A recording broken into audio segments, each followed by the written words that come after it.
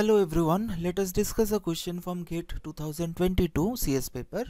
This question is from C programming and the question asks what is printed by the following ASCII C and CC program.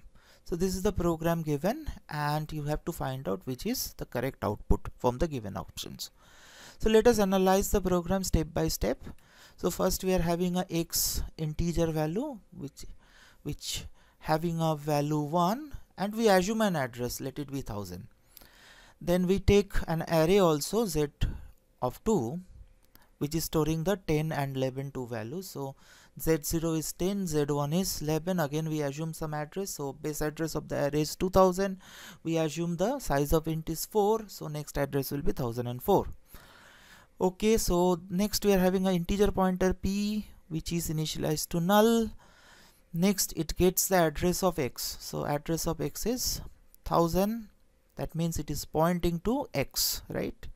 So if I make now star p10, that means it eventually it is changing the value of x and making the value of x as 10. So next what I do, I stored the address of z of 1 into p. So z of 1 means it is 2004 in this case, right? So what we want to do, next step we add ampersand z of 0 plus 1, right? So ampersand of z of 0 means the first index position will be added with 1, so it's basically moved to the next index position. So that's basically z of 1, address of z of 1.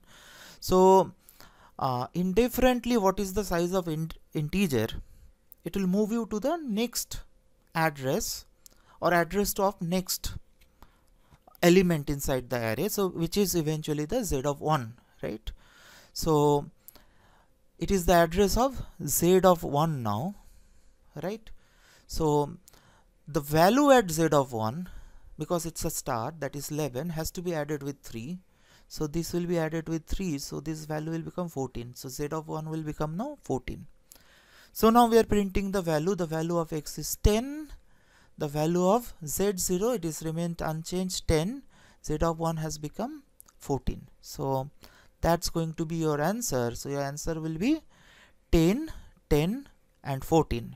So if you go back to the previous slide, so 10, 10, 14, so D, that is going to be your correct option. Thanks for watching.